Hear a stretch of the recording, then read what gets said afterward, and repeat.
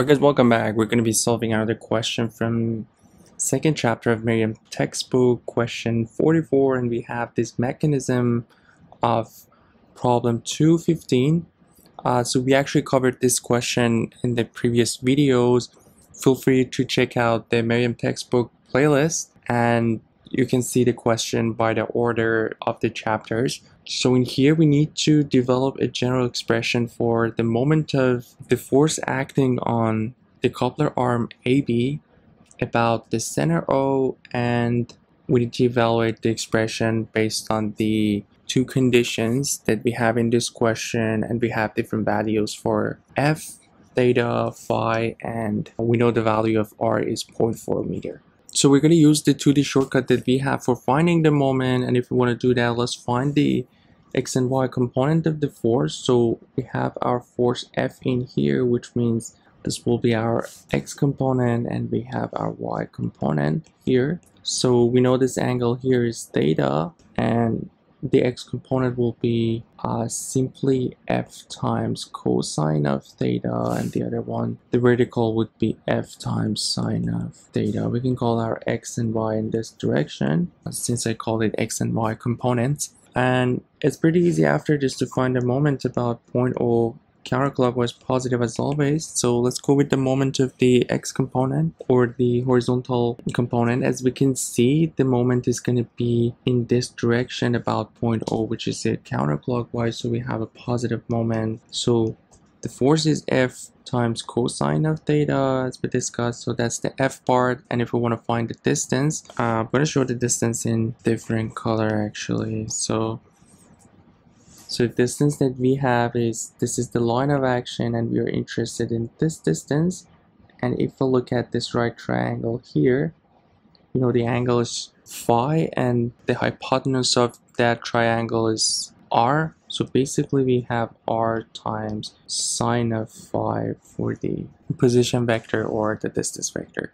So that was the moment of the horizontal component. Let's go with the vertical moment. As we can see, the vertical moment is also in this direction, so another positive moment. This time we have f times sine of theta, and the distance that we have in here will be what we have in here, which is technically r times cosine of phi. So that's pretty much our general expression for the moment.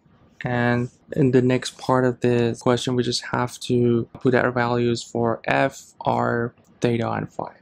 So if you do that, in the A part we have these values for f. So our f is 500, our theta is 60 degrees, r is 0.4, and sine of 20 degrees. That's the first part, plus 500 sine of 60 degrees times 0.4 sine of cosine of 20 degrees. So if we calculate this from the first part, we get 34.2 plus 162.76, and that's going to give us 196.96 Newton meter, and positive sign shows that the moment is counterclockwise. So B part is pretty similar, we just have different values. The F is 800.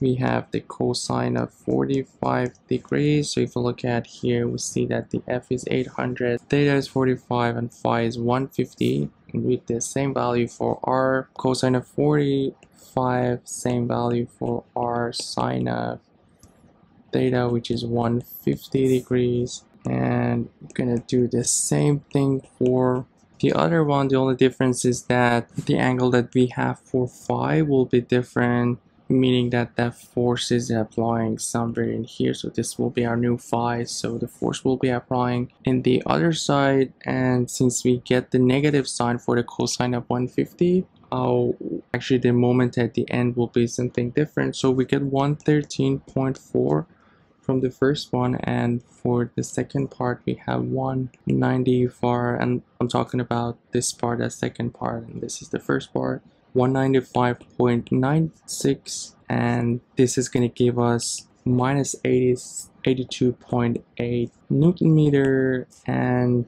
this time we have a negative sign, which shows a clockwise moment. So basically we have another direction for our moment. But yeah, that's pretty much for this one.